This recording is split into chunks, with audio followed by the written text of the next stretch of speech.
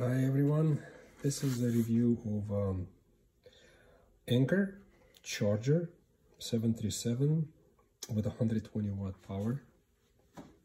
So I was looking for a charger to take with me when I travel for my MacBook Pro 2017 15-inch, which came with 87 watt block charger like this. This is not the same, but just wanted to show you. So this is the size, almost exactly the same, and in comparison, this is what MacBook Pro offers, and this is the Anker.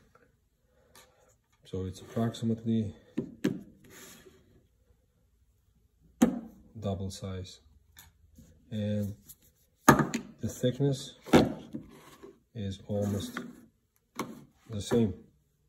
Why I wanted another charger and a little bit more the pump power, because I wanted to use USB-A and USB-C couple of outlets. So in this particular one, it has two USB-Cs and one USB-A. Weight-wise, this one is about 260 grams. This is less than 200 grams, so it's about 60 grams less, or about 2 ounces. Now, what happened when I first time bought this unit, I did not pay attention to these markings, and I plugged into the middle one, my computer, which was 100% charged, and then I plugged my iPhone into USB-A. And what was strange, that my computer started to lose power. So from 100%, it drops to all the way to 80, while my phone was charging. I did not pay attention, again, to those markings. This is a depiction of a computer on the top plug. I sent it back. I actually contacted Anker, and they were nice enough to explain to me, so this might be wrong, the damaged unit, and they offered to replace it. They replaced it without saying a word that I have to be careful which one I plug. So what happened again? It started to lose the power. I asked them if they can take it back. They said gladly, just return both units and we'll give you full refund. Albeit it was already over 2 months in my possession. So they were willing to help me out. Then, I guess somebody more knowledgeable looked at my video where I showed them that my computer was losing the charge. They said, wait a second, you need to plug your computer into the top portion, and you're not going to lose the power any longer. And they sent me but by that time I already sent both of them back.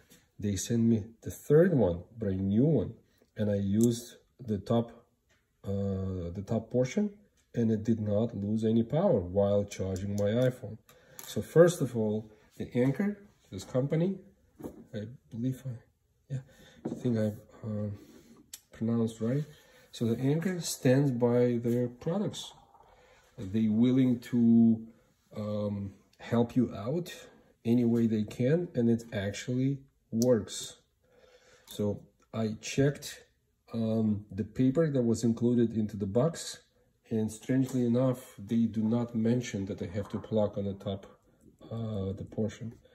So now I'm very happy. First of all, it's smaller in comparison with the Apple one, and it's lighter. The only drawback, when you plug it into the outlet, it's so long, well, probably not much longer than an Apple, and it might drop down if the blades don't sit tight in the outlet. But what's nice, when you plug into the multiple outlet, it doesn't take much time, but usually the second one will be occupied by this. If you can imagine, if you plug it into the outlet, on this side or on this side you will not be able to use it. This is not the case. It's much narrower. So highly recommended. Great job, Anker.